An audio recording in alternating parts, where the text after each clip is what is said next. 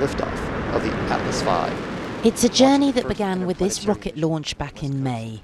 Now 6 months and 300 miles later, NASA is preparing to land their latest robot on Mars. It's currently travelling at hypersonic speed, so getting it to slow down and land safely is no mean feat. Once we've entered the atmosphere, the drag in the atmosphere slows us down, heats us up. Once we've gotten down to a low enough speed, we'll deploy our parachute.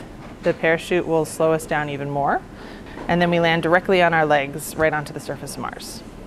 The robot's mission is to discover more about what Mars's deep interior is made up of by drilling into it and measuring its earthquakes, or so-called marsquakes. Here at the National Space Centre in Leicester, they're very excited about what the robot might find. So we're looking at things we've never looked at before, so seeing how the solar system formed 4.5 billion years ago, how Mars differs from the Earth. But not only that, there's also some British interest on this as well, because the seismometers, which will help detect the earthquakes, or marsquakes effectively what they'll be, the British work with the French to help develop them. But what do these budding astronauts think of it all? It's good to find out more things about things that you don't really know too much about. I know that Mars is very, very, very cold. What would you like them to find on Mars?